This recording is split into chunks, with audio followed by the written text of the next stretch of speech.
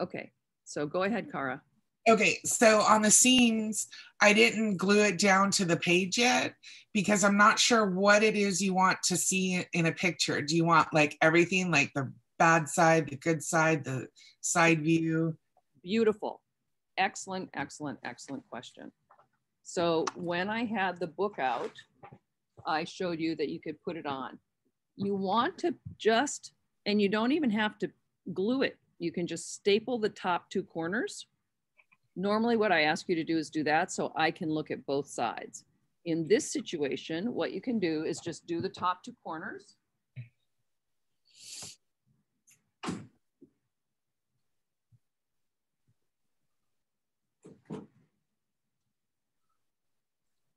And on your template, just show, I'll try and get the French seam out. Which the front seam is my favorite, by the way. That's the one you're working on right now. That's that one. Okay, so if you have this all set to go and your French seam, you can actually see how this is just stapled, one in each corner. Yeah. Don't glue it because, oh dear, I'm out of, okay. Sorry, it looks like my internet's gonna be really bad. I couldn't get on today. Are you guys hearing me now? Yeah, we still see you and hear you. Okay, because I'm frozen on my end. So if you have your template this way, stapled on the corners, you can take a picture. This is your back side and just fold your front side up. Okay. So you see both at the same. That way you can make it go on your page and I can see both. Okay. Because really, you know, this is what I need to see right here. Right? So that's perfect. Just fold it up. Let me see the back side and fold it up. And that will work for any of the samples. So for example, welt seam.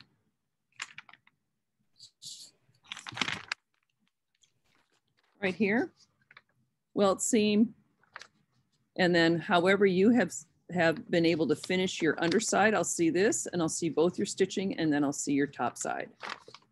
Okay. Okay, very good question. And what other questions, Cara? And everyone else, think of your questions. So I spent hours trying to do my buttonhole. Hold on, I even have my sample and my needle on the settings on the Bernina kept getting stuck like in the material, like over and over. So then I switched to doing a zigzag, which I actually like more, or better so far. But my question is, I'm confused. Are you supposed to do one side, stop, cut it, then do the short side, or do you pivot in the zigzag for the buttonhole? Do you pivot and keep going, or do you stop each length? Excellent question. And let me just show you a buttonhole, and this might be helpful. With the zigzag, if you just want to work zigzag, totally fine. But here's a little trick. So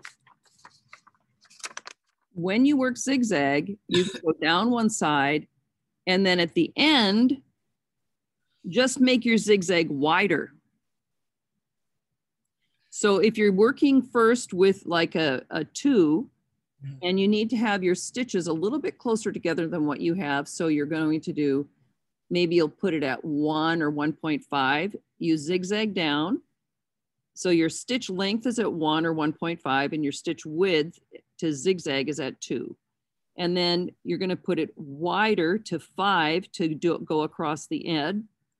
Then you can pivot and stitch back the other way, and then you put it wider. So I'm going to do that on the board for you.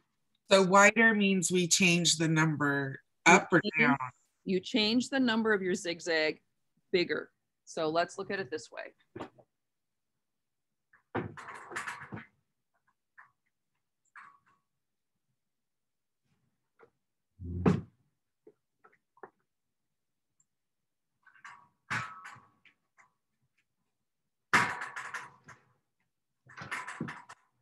So for years I had an old Singer machine, And I could only do buttonholes exactly the way that you're talking about.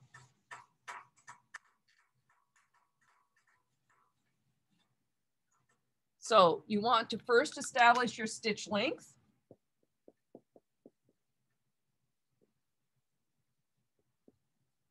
And this is going to be buttonhole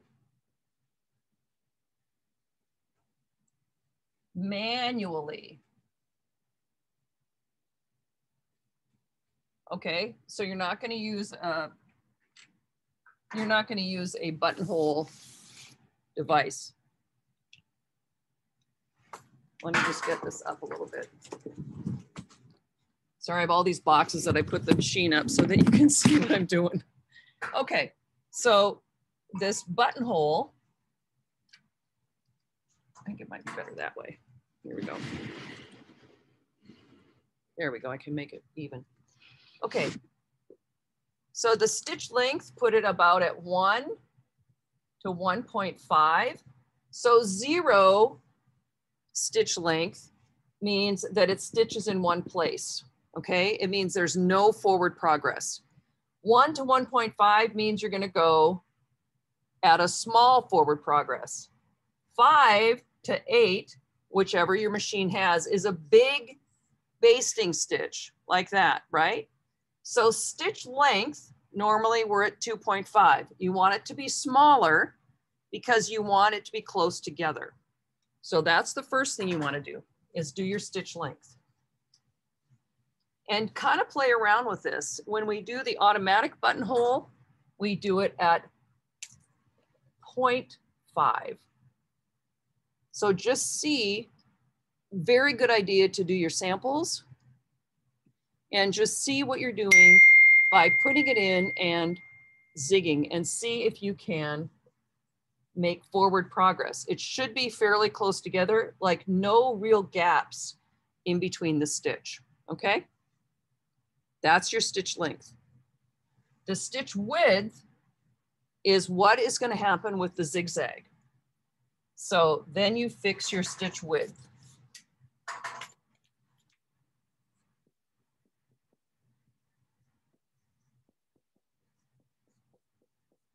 Okay, that is the width of the zigzag. Now, you know, 0 is straight. No stitch width. You have no width. You're going straight. The minute you deviate from that, let's say I'm going to do 0.5, I'm going to go like this. If I'm going to do 1 to 2, you know, I'm going to get wider. Now remember, this is your stitch length.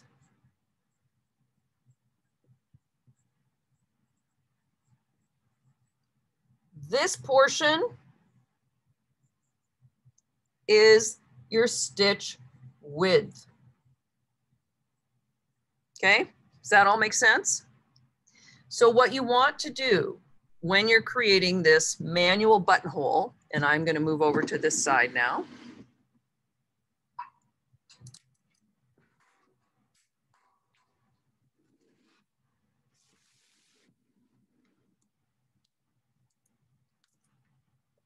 Okay, I'm frozen. There we go. Okay, so when you're going to create a manual buttonhole, you will set your stitch length and your stitch width as discussed on this side. You will start by stitching, I'm going to make this bigger so you can see it, towards you. When you get to the end,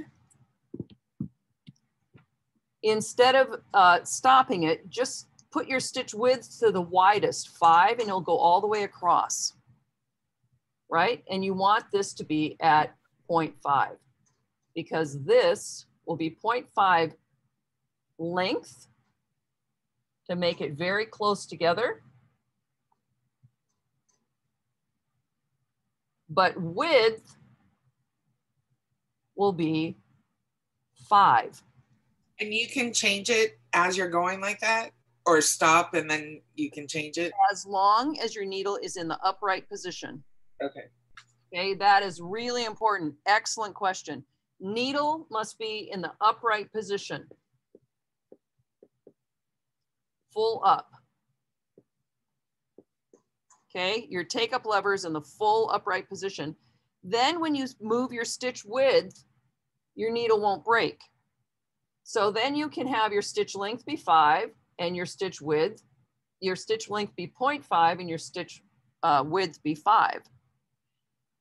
Then you can leave your needle and pivot your fabric so that you are then stitching. You're going to move it so it's like this. This has already been done, and now you're going to stitch, depending on which way you pivot. Now you will stitch back this way. When you get to your line, remember you have your line here. When you get to your line, lift your needle up, make the stitch width go wider. Then when you get to the end, maybe do 6 times of that back and forth zigzag. When you get to the end, put your needle up and then put everything to 0 and it will stitch in place and that will lock the end of the buttonhole. So stitch length is at 0, stitch width is at 0, and that locks the end of the buttonhole.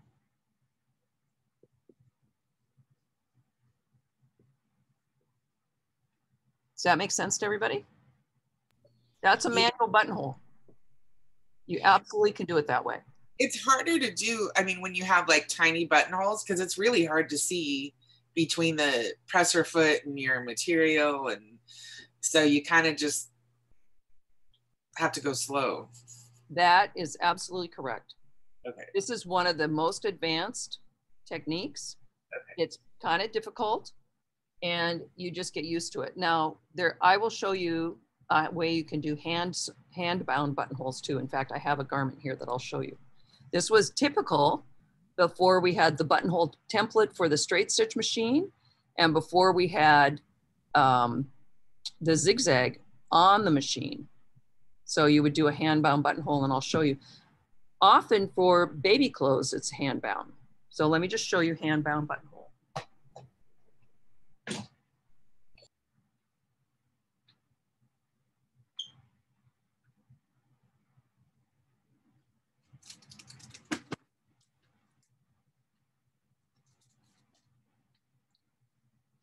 This is a child's garment from the 20s. Okay, identified by the low waisted pocket, the low pleats, the absolute straight down of the garment. You can see here's a sleeve detail that's remnant from the early part of the 1900s. And in the back, this has hand stitched buttonholes. So you can see that this buttonhole is turned onto a facing and hand stitched. And the facing is on the inside, just like what we did with our buttonhole, okay? So here's the inside. You can see the hand done knots on this edge. It's stitched around to connect that fabric. And it's hand stitched. So on very small buttonholes, that's totally acceptable. And remember, this garment is from the 20s, and this has lasted. And I can see that it's a worn garment, and here's the button going through here, right? And so it's a garment. This is not a fancy dress garment. This is an everyday garment, and it was completely functional and wearing. We're really lucky to have a garment of this nature. So this is called a buttonhole stitch, and you could certainly do one of these as an extra credit, and I'll be happy to demonstrate that as well. So what happens is when you slash the buttonhole, the top layer of your hand stitching is finishing that edge along there. And then you take a bite into your facing to control it. Okay. So absolutely, you can do it. The small ones you can do by hand. And you can even get very good at these in a small size. That's why your button is pretty big and you can do a 5/8 inch button. So you know what, Cara?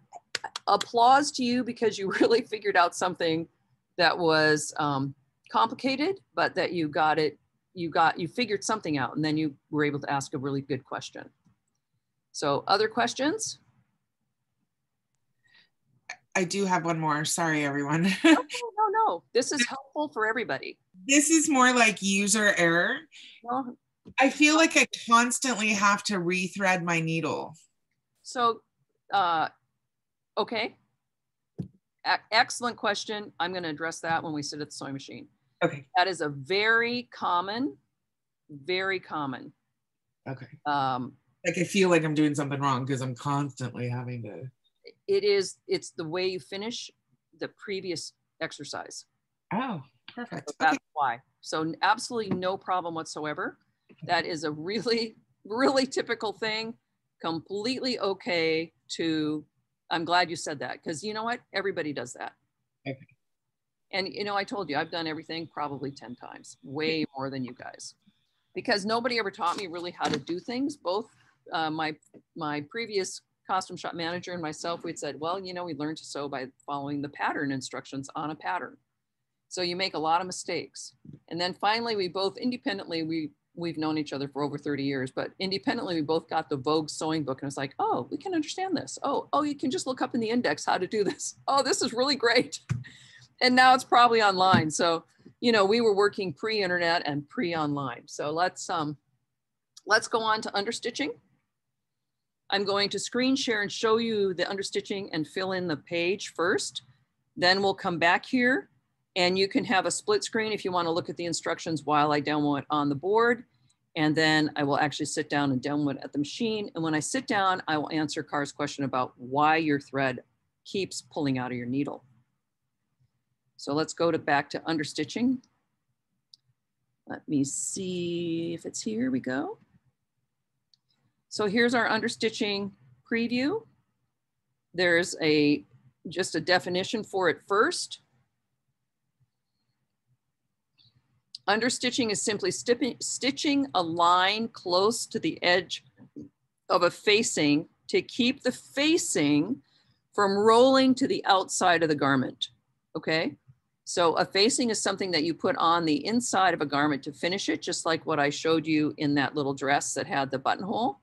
It's to finish the edge. It comes in handy when sewing around a neckline. Any curved edge, this is going to be extremely helpful. We've done it on the front of a vest because it has a very long V and we don't want that facing to roll out. And I'm sure many of you have put on a garment and then there's this thing that's sticking out and it's so unattractive. It keeps the facing or the lining firmly inside your garment without any stitches showing on the outside. So this is a couturier. This is a couturier method. Here's a little video. So if you get confused, you can do this video, which is going to be slightly different than my video. Here is the document that I will actually fill in. Wait a minute, stop. Okay. While we're discussing this, and let me see if I can go up and edit. So if I edit this, I can fill it in. So this will be how this is filled in. Nope, I don't think I can. Okay. I'm a little hesitant to fool around with this because without saving it, I could lose the entire page and it's a lot of work. All right, let's see what I can do here. So you click on this and we'll just go through each question. Why can't I go up higher? There we go. So understitching, remember you have a textbook that you can look at and that is very beneficial. I'm just going to double check that it is still exactly page 199 in case I have made a mistake, because I just actually copied that blindly. And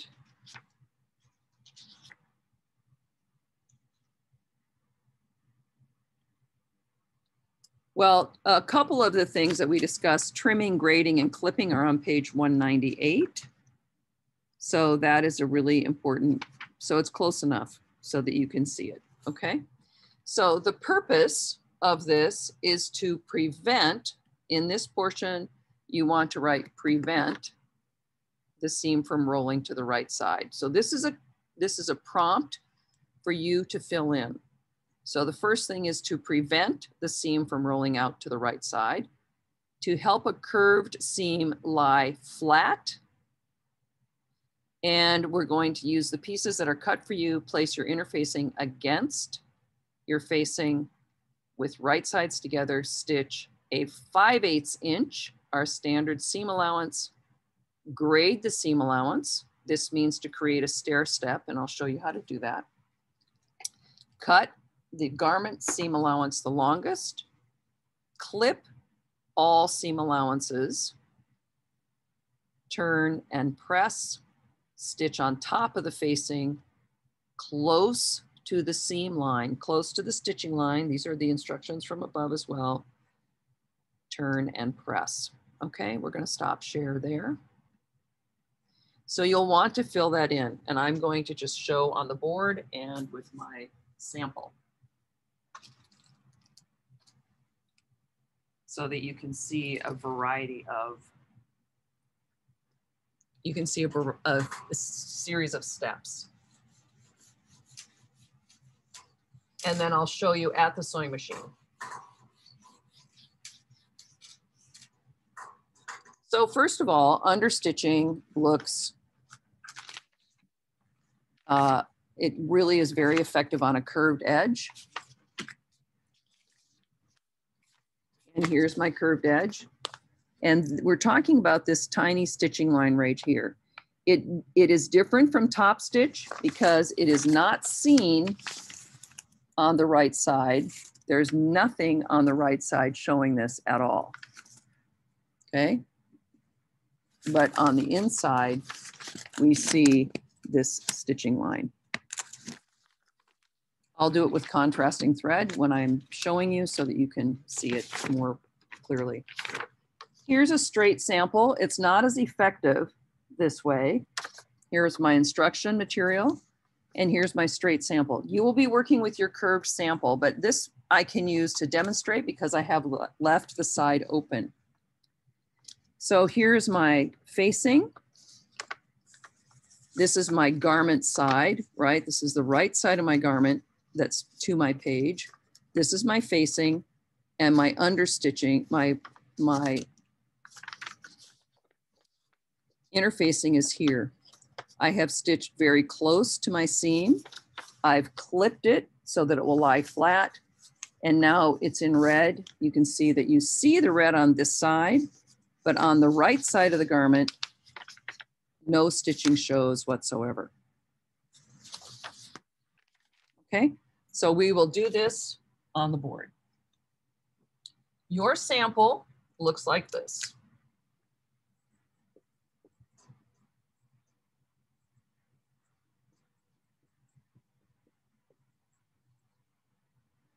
You have a piece that is imitating a neckline. You have this is going to show you, this is the wrong side. This is a pattern notation that when we do this kind of a mark, you're looking at the wrong side. You have a facing.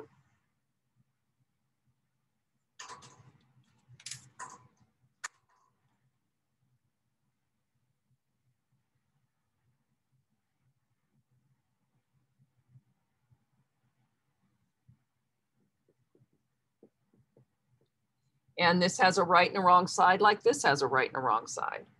And then you have an interfacing.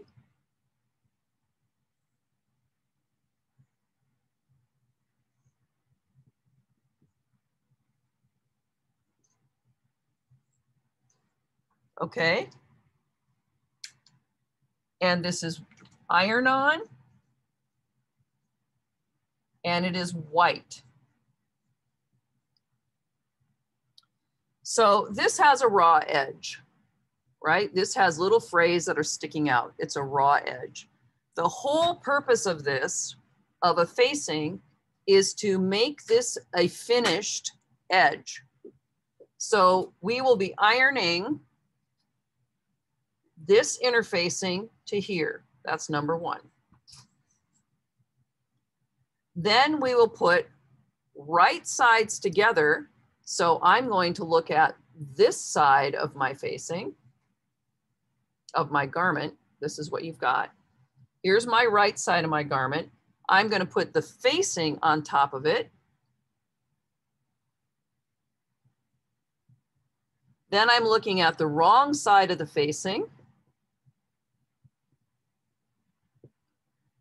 that has the interfacing attached. So we're going to, number one, apply the iron-on interfacing to the facing.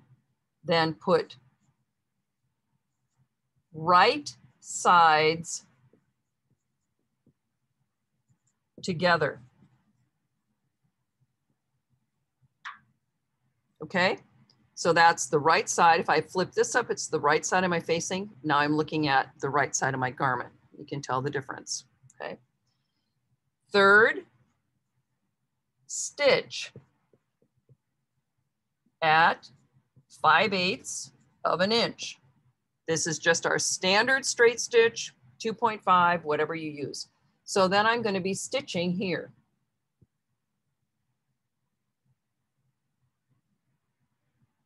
Okay, there's my stitching line. I'm going to grade the seam allowances.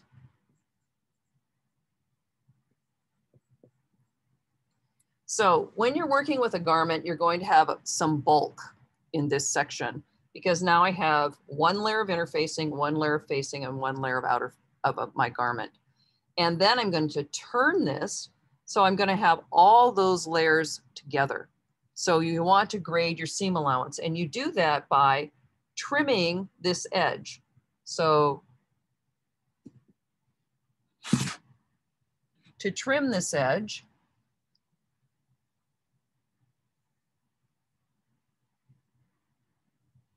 I'm going to take my scissors and cut one layer. Cut one layer at a time of seam allowance only. So here's my seam allowance. For clarity, I'm not going to use the mark to indicate inside out. So I'm going to cut one layer, and that's going to be this inside layer that has the white attached to it. So the first one will be the white layer.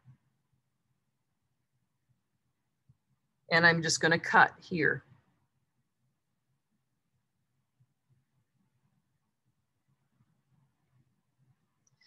Then I'm looking at a shorter 1/4 inch piece of my white lining and a longer piece of the garment. So I'm going to cut this to 1/4 inch. Then I'm going to cut my garment seam allowance to 3/8. Now you might say, why am I cutting the garment piece? Because first of all, this is longer. So you want to make sure that at this point when we turn it, it is the narrowest and the least possible. So from profile view, you're making, here's your seam allowance with all these layers. Here's my stitching line. So I'm cutting my white layer with my facing, and then I cut my garment layer so that when I turn this inside out, I'll have this stair step. All right. Before I turn it, I'm going to clip. I'm going to take my scissors and with the end of it, clip to the stitching line, but don't breach the stitching. Okay, so you're clipping to the stitching line only. Because this is a curved edge, this is smaller, and I'm going to make it rest on the inside of this. So by clipping, I can open that up. And that would straighten this piece out so that I can actually then flip it, okay? So the next step after I grade, I'm going to clip the seam allowance. Then I'm going to press the facing away from the garment. And then I will understitch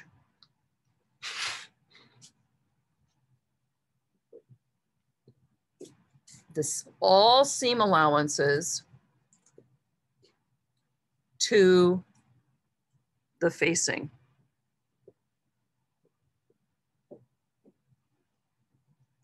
Okay. And I'm going to show you how to do that right now. Questions so far?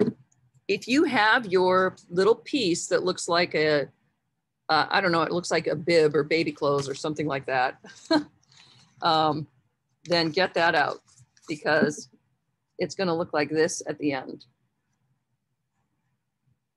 And the great thing is, here's my facing, here's my iron-on interfacing, here's the clip, and you can see that because I've clipped it and spread it out, that it makes space in between so that when that narrower edge folds to the inside, it's nice and flat, and it's flat this way so that the seam is not buckled and I don't have any ugly edge. And if you see a garment that is distressed right here on a curve, it's because I haven't adequately clipped the inside of the garment. Okay, does that make sense to everybody? Hey, Pam. Question? Sorry, just had a comment about the 20s piece. Yes. Just thinking that, you know, how unusual it is to have a piece that old and in that great of a condition. And I'm not sure that everybody quite has a perspective on that, that don't usually have access to garments of that age. It's almost 100 years old and it's still beautiful. So, well, even that's a really great point, Catherine. And even more important than that is this is an everyday garment. Everyday garments were worn out. We really seldom ever get to see an everyday garment. You can see all those beaded garments and the fancy silks that haven't been distressed from you know, what happens is we'll talk about this in fabric identification, something called shot silk. They actually put metal into the fiber because as they boiled out the gum, the silk is sold by weight, so it made it lighter. So they put in salts and minerals to make it heavier, and that impacted the integrity of the fabric, so that it would shred along the metal that they had put in. So you'll see that in beaded garments, but you can actually see some beaded garments. But an actual garment like that was perhaps worn by a child, that is an everyday garment, extremely rare. That's really extremely rare because, you know, look at it, it's all done by hand. So there is some sewing machine, which is early sewing machine done by a treadle, which I have one of those at home. Maybe if I get inspired, I'll show you what that looks like. But, you know, there was so much work put into it that you wore your garment and then you passed it down and then you passed it down and then it became quilt squares.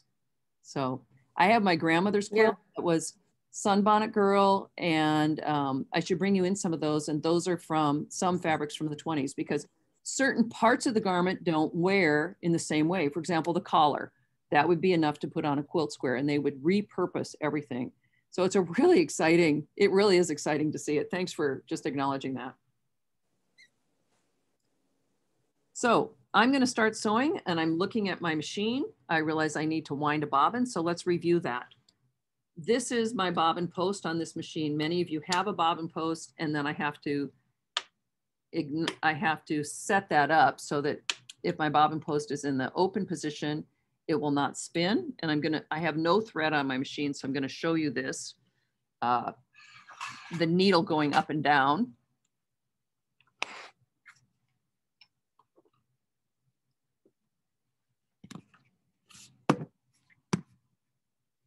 I'm going to show you the needle going up and down by pressing on it. And you can see that, oh, well, I have to turn my machine on. Here we go. Now my machine is on.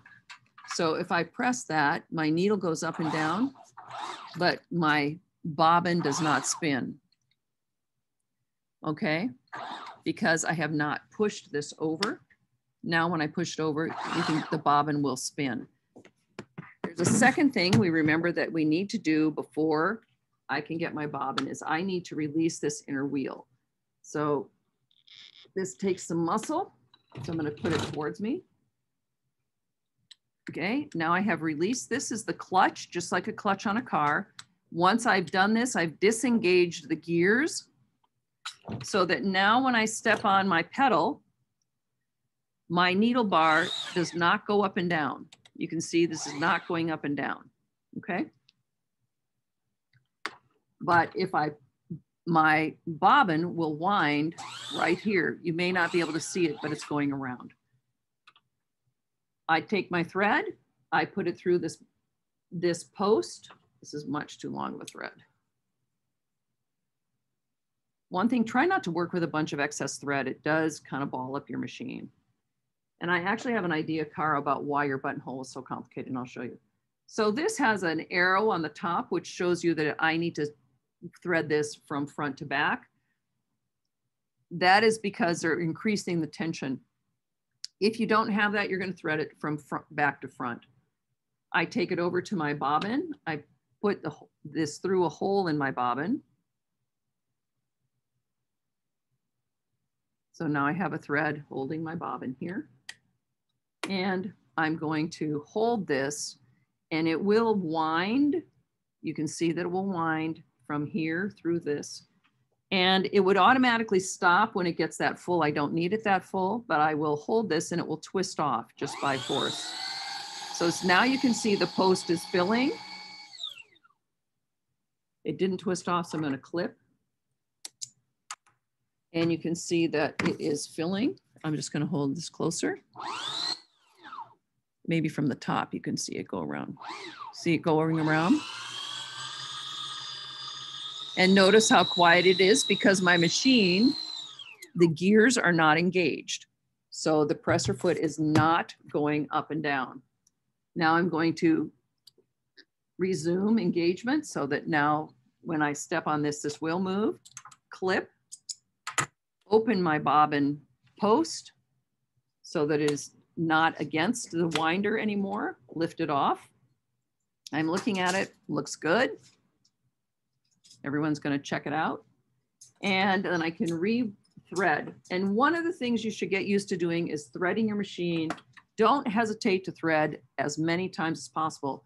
When something's going wrong, for example, with that buttonhole idea, take your thread out and rethread. So I'm putting it, drawing it to the left, down through my tension, through this thread guide. My take-up lever is in the down position. I need it to go in the full upright position so that I can just put it through. This looks like an upside down stork head on almost every machine. This little device looks like an upside down stork. So it's always in the upright position through my thread guide at the needle.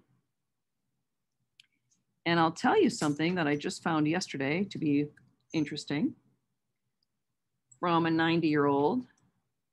If you are having problems threading your machine, hold your thread.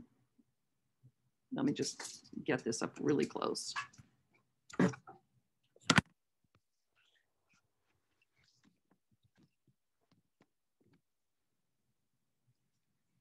Hold your thread in your hand so that you can see I have just, 3/8 of an inch here, not much. And you can just draw it down just drag it down your needle to that opening and push it through. So if you're having a problem seeing it, that might be a help. Drag the end, I'm going to just move my hand to the side, drag the end of your thread down to that opening, and when it goes to the opening, push it through. That's easier than trying to aim from out here and push it through. So that was just a trick from a 90-year-old, always good to learn a new trick. So I thought, wow, that's pretty interesting. I think I told you, I remember when I went back to grad school and I had 4 kids, I was so tired, I could not get my machine to thread. My eyes were just too burned out. I couldn't make it happen. So even threading can be tough.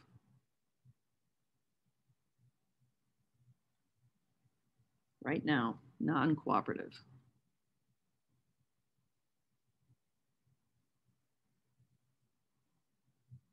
It's partly because I'm at the side of my machine, so I can't really see the hole very well. Okay, there we go.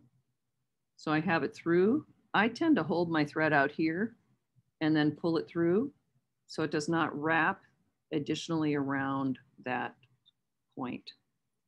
And again, I'm dropping my needle in, my bobbin into my bobbin holder. I'm putting this in so that it will unspool clockwise. If you're on a brother or you're on a singer, it may spool the other way. So there's my clockwise motion. Again, this hole on the Bernina is reserved only for buttonholes. And if you're not going to use the attachment, I'm not sure if you need it. So we're going to try that, Cara. Hold my flipper so it doesn't fall out. I'm always going to put my hand there just to make sure. I've run these around the room several times. Put it on my post, click, hold the top thread, engage by pushing this towards me, and then I grab this thread up, comes up, the loop comes up, and I have both on the top, and I put it through the back of the back of my presser foot in this way. So the first thing that I want to do is I'm going to do my understitching, and at the end of that, I will do a manual buttonhole, not using this, but just using zigzag, and we'll be able to see that, okay? So first of all, I'm going to take my pieces apart. This is my interfacing. This is my facing, and my facing is right sides together with my garment. So I'm going to unpin that. And very kindly, we've put a stitching guide on there for you at 5/8 of an inch. So I'm unpinning. Step number 1, iron my interfacing onto my facing. When I move to my iron to do this, I want to make sure that this iron on interfacing is not gluing down to my ironing surface. So I will put a surface down to accommodate that. Here we are at our ironing surface.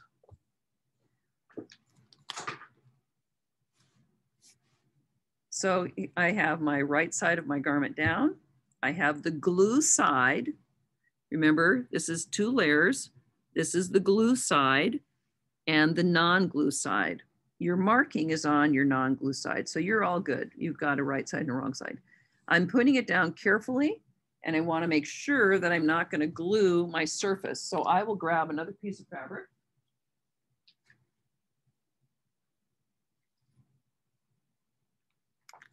To put down so that I'm not going to glue my surface together, okay? So I'm putting this on. Everyone can see that. I'll actually do it towards you. Oh, maybe it's better the other way.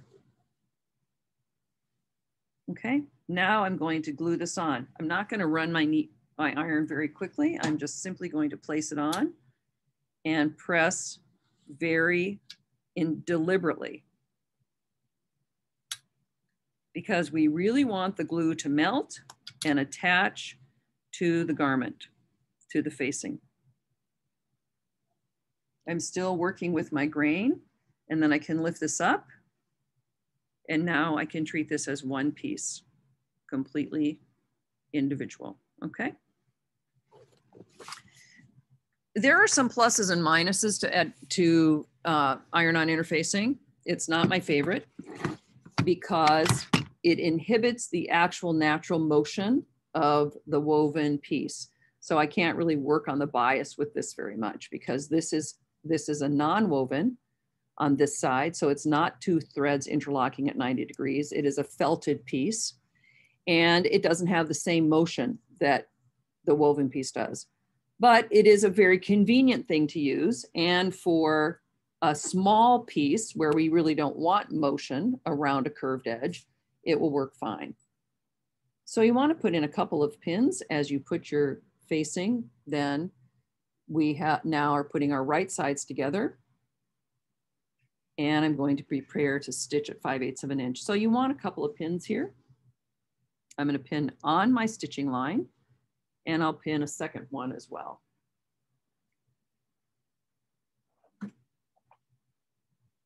I think I've talked to you about this before. We have pin caddies that are magnetic. Again, pluses and minuses to that.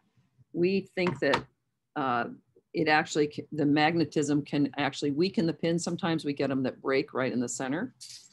But we use a very specific pin. It is 1 inch and 1/4 inch long silk pin. So it's a very narrow shaft with a very sharp point and no head. And that's because things like this, and I'll show you a pin with a head. This is a 2-inch pin. It has a head, and these tend to break off. So here's the difference between the pin we use. And now you can see the difference in length, the 1.25 inch versus the 2-inch pin. And this just can break off. You can hit it, it can melt. It just, sometimes they completely fall off and then your pin is useless. So we generally do not use this type of a pin. You know what? At home, I like those. So, you know, whatever. It's just that at here, we're working more on manufacturing and we're trying to make things last for a long time because our budgets are limited. I know our home budgets are limited as well. So I'm going to put at least 2 pins in here and here to make sure that these edges are completely even, okay? I want my edges to be completely even so that I'm actually stitching this on and I have no edges showing. All right, I'm going to make that a little bit better. And now I'm going to stitch. It's interesting, I'm using blue thread, shocking, I'm using a matching thread. Not exactly matching. You would want to use matching thread always when you're sewing and have your bobbin and top thread match. All right, so I'm pinned. I'm going to stitch at my 5/8 of an inch, back stitch, and then straight stitch all the way along here. So let's do that first. Checking to make sure I'm at 2.5. I'm at 0, thank goodness, because I was not. This is engaged, and now I can do back and forward. I'm double checking everything. And a little help, couple stitches, 1, 2, and back. And now I'm going to trace along my stitching line. Okay.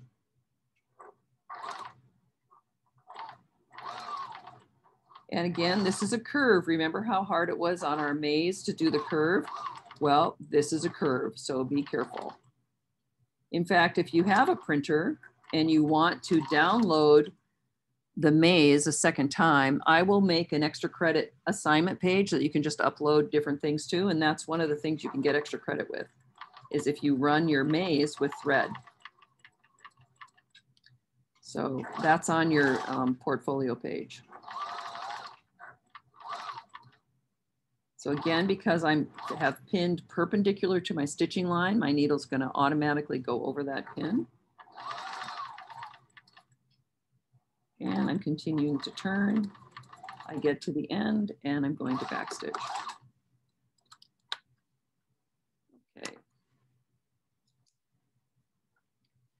So if I was going to sew right now, I would lose my thread right here, Cara, because my needle is in this lower position. In order to not unthread my needle, I need to push this all the way up to the full upright position. And if I had not been holding on to this top thread right here, it would have sucked it right up into there. So that's one of the things that is typical, is that we'll end and this take-up lever will be in a lower position. And then when you are going to sew again, it goes up to the top first and it will pull your thread right out. So that is one of the first things to check if you keep getting unthreaded, is start with about 6 inches. And then when you end any kind of exercise, make sure that you put your take-up lever in the full upright position. Here's my stitching line. I've on my little pink line, I've double back stitched. I'm going to remove my pins. Okay, that's my 5/8. Looks just like a regular stitch. Ooh, ugly on this side. Look at that. See, this is what happens when thread gets caught in there. So I can untangle this a bit and I can trim some of that off, which I'll do. All right. What is my next step? Grade the seam allowances. So I'm going to cut one layer at a time. I'm going to cut the white layer to 1/4 of an inch. You don't have to measure it, just do it about in half. So I will trim this way. Notice I'm cutting only the white layer. So you can put your thumb in between so that you know you're not cutting the bottom layer. I'm cutting only the top layer.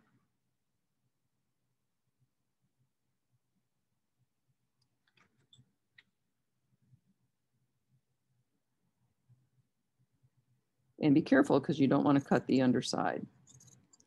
And use a really nice sharp scissor.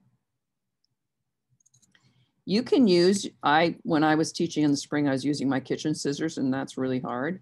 You have to just really muscle them by pinching them together here so that the blades are close enough together. If you have dull scissors, you know it. Okay, so now I've trimmed this off.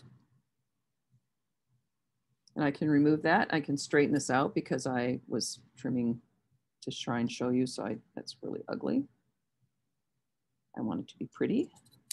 I want everything to be pretty. Okay, then I'm going to trim my garment side just a little bit longer. So I am reducing the bulk. That's the whole point. So you can see, you'll always see this garment facing, This is, now I'm cutting this piece. You'll always see it extend slightly beyond my facing or the white piece. And if you're working with something like denim and you're turning it here, you have so many layers, you really need to do this grading because it's just too thick. The next thing that I'm going to do is clip, because how am I going to turn this towards myself and make it be even? It will be nice and ugly like that, okay? Because I'm putting a smaller curve into a bigger curve. In order to accommodate that, I'm going to clip like this. I'll do it to the white side so you see. I'm not going to clip my stitching line. I am clipping to the line about every 3/8 or 1/2 of an inch. But I'm clipping to the line, never across the line. Otherwise, I will lose the integrity of my seam, okay? So I've clipped and watch what happens. Now I can spread that out flat. And no problem, it's gonna be flat. If I need to do, for example, a curved collar, and I want this side, then I have to notch. I'm just going to demonstrate a notch so you see that, because if I'm putting a bigger to a smaller, I'm going to cut a V out, and this is in your book, right? I'm cutting a V out like this, because then, oh, I can put this in front of my black shirt, because then I can move the wider into the narrower when I turn it inside out, okay? So I've clipped. I'm going to press my facing and my seam allowances towards the facing like this, away from the garment. I'm pressing it all away from my garment, all the seam allowances to the facing. Here we go.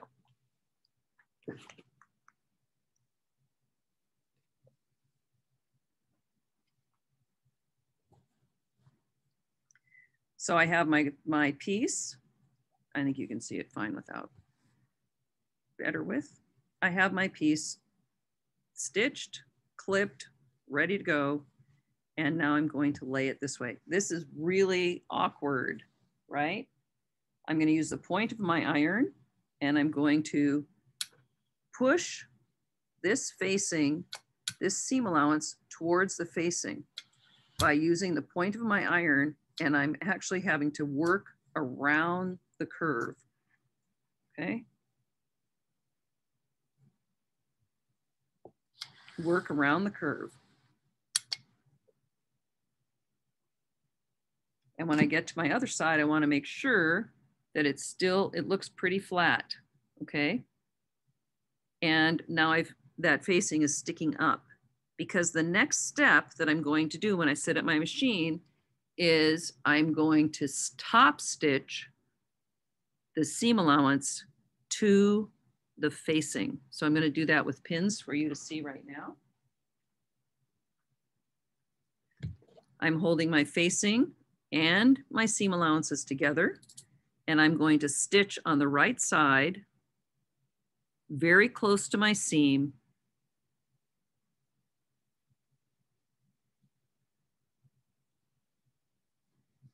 I'm just pinning to show you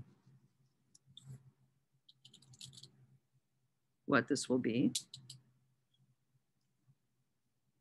So I'm doing it very close to my seam. This will be my stitching line. And you see how close it is on this side and how close it is on the inside, and it attaches the facing and the seam allowance together and away from the garment. Okay, now I'll do that. Do not stitch with your pins going in that direction. This is a handheld thing. If I stitch with my pins going in this direction, it's the same direction as my needle, I guarantee you, you'll break the needle. So generally, if you've pressed well, you do not need to have pins in it. So just make sure I'm just checking all my clips are not going through, because nothing's worse than stitching this and having your clips go through. You can fix it if you've done it. So I'm good. And again, I'm going to use my presser foot. I know that this is only 1/4 of an inch, or 3/8 is the garment side. You want the garment side longest because it will hide the rest of that facing. So I'm starting very close to my, about 1/8 of an inch away, or half my presser foot width. And again, I'm going to go around a curve again. So I'm holding, on my left hand, I'm holding the facing and the seam allowance together. On my right hand, I'm spreading my garment out.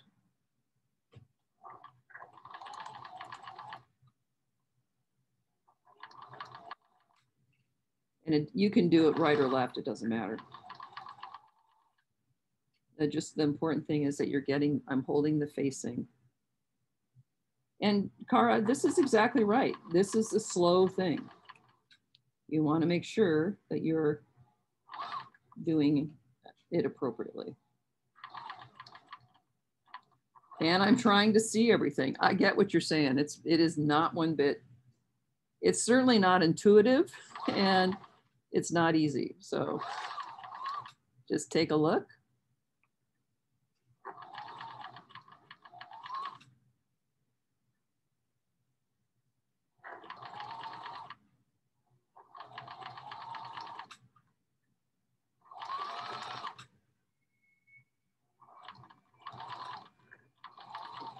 And again, we don't need to backstitch because we're not holding a seam that's going to have stress together.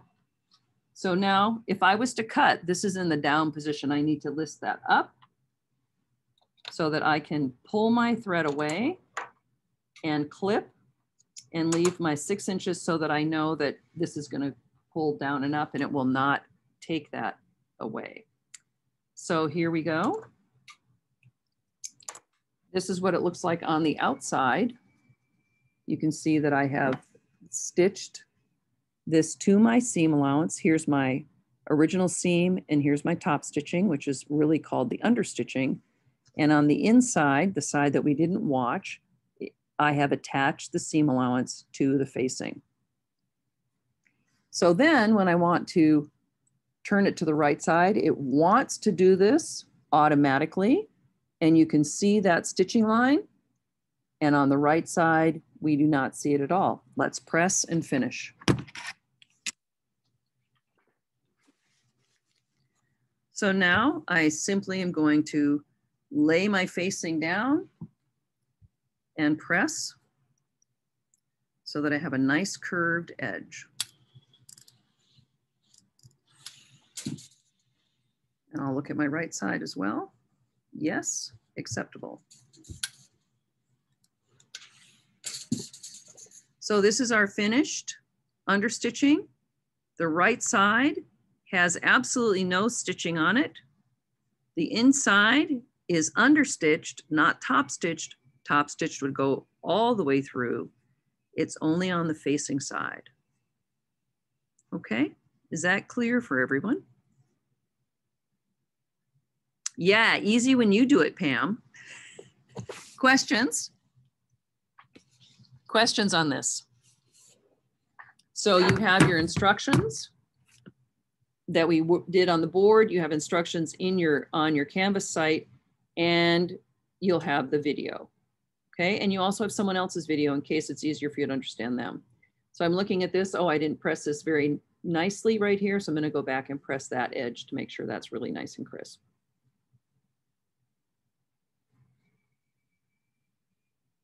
So there's my stitching line. And here's my no stitching line. So what happens is when you wear a garment, sometimes this is going to creep up like this. And then you see that on a garment or on a neck edge, and it's very unattractive. Okay. Questions on understitching? Hearing none. I'm going to try and do this manual buttonhole that I talked about. So I'm going to put it on my buttonhole piece. I know that, let's see, what size is this? All right, this is a 1/2 inch button. So remember, I need the width plus the depth, which is about a 1/16. So I need to give myself, I'm going to give myself a line on here so that I can mimic my whole buttonhole device. I'm putting it on this side so that you can actually see it in comparison to the other buttonhole.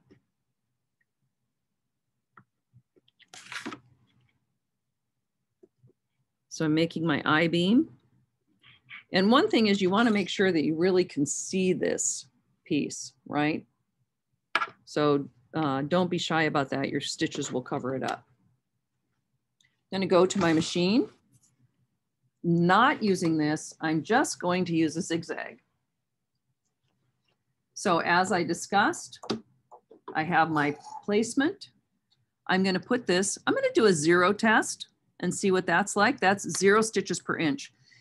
If you have your machine like this, Cara, when you're doing your automatic buttonhole, that's why it's going to get confused. That's why it's going to stitch in place. You have to back that off. Not quite to 1, but like 3/4 of a turn. So here's this is my indicator. Can you see that little tiny line right here? If that line is up on the top, I'm fully at 0. I'm going to turn it 3/4 of a turn and it's here. So we're talking very small movement, but that's going to give me a little bit of length so that it's not going to stitch in place and ball up. Okay. So I'm going to do that as a practice. And on my stitch width, I'm going to start at 1.5. I'm just going to take a look and see if I like that. I have a sample piece right here. I'm just going to play around with getting the sizes. Okay. So it's helpful that we looked at that hand sewing, because I can look at this and say, you know what? I think that's close enough together. Now, if I want to make it closer together, I make my stitch length less. So I'm going to do it at 1/4 of a turn less. And I'm going to do that stitch again so that we can see what it looks like side by side. Again, cutting my extraneous threads so that they're not going to get caught up in my bobbin. This is really important.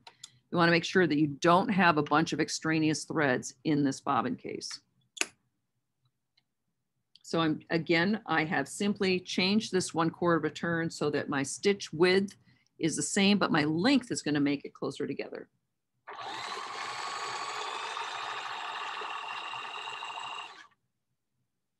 Okay, my needle's in.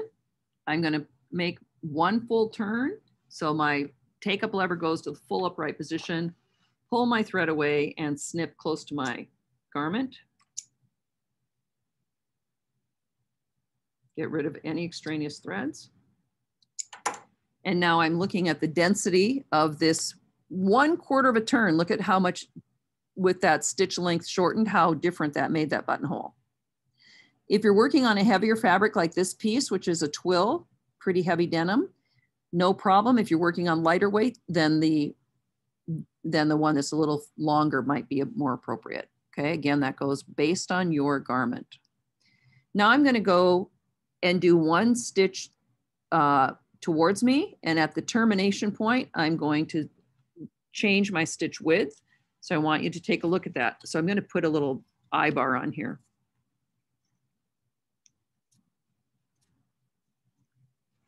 So here's my eye bar. I'm going to stitch down and then I'll change my stitch width and let's see how that works. So I'm going to look right through there and start my needle on one side of my pencil line. I'm keeping everything the same as I have approved that stitch.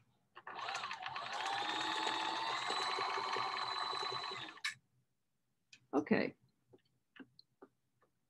Now with my needle up, I'm going to go to 4 or 5. And I'm just going to test and see what that's going to do.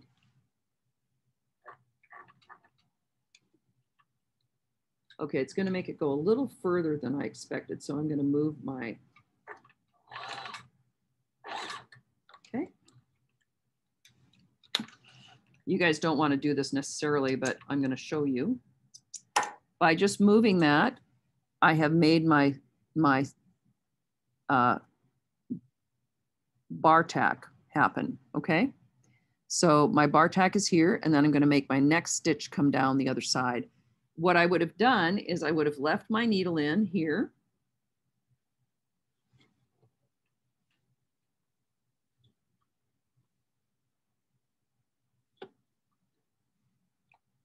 Trying to reposition is really tough. Okay, now I'm smack in there. I'm going to turn my fabric around so that I can stitch back down to my side. If you're using an automatic buttonholer, it will probably backstitch to the original place because it's better to stitch in the same direction both ways, but that's really complicated when you're doing this. So I'm going to put this down. I'm going to lift my needle back up. Okay, that's going to make it go. I should have put it on the other side so that I can move this back to 1.5 width. And then I can stitch this. I'm going to do a sample. Okay, that looks pretty good. I'm not actually there yet. I'm going to just move it back onto my bar tack. And I'm going to stitch down to the bottom of my I-beam.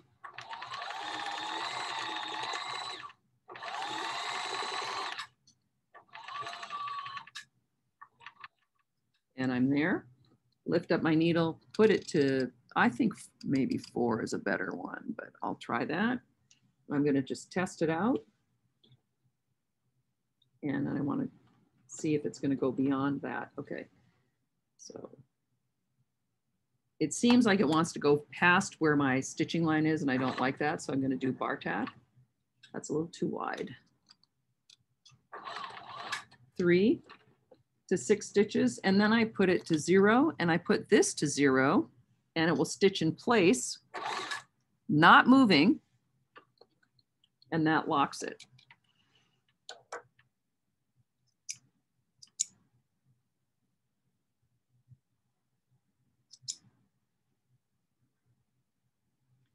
So you have to be precise,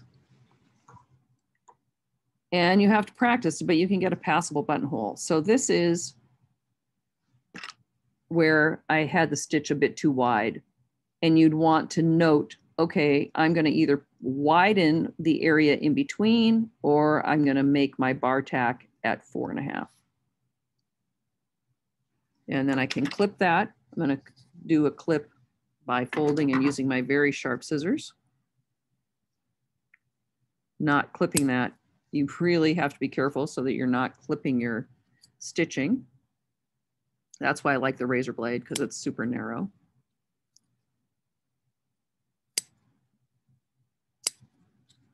Okay. And then I'll button it on top of my button that I used as my sample piece and see how that goes. I thought I clipped my buttonhole because this thread was hanging out, so, but I didn't. So I'm so glad, because boy, you don't want to do that at the end. And here it is. Okay, so that works perfectly. Questions? Okay, let's take a break. We'll come back at 11 o'clock. I have 15 minutes, and we're going to talk about our crew handbook from sketch to stage. All right, taking a break.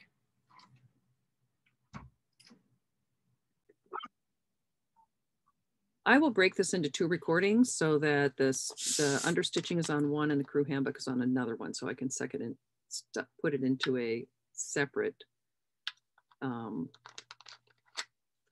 window. And you know what? I think I can do it right here.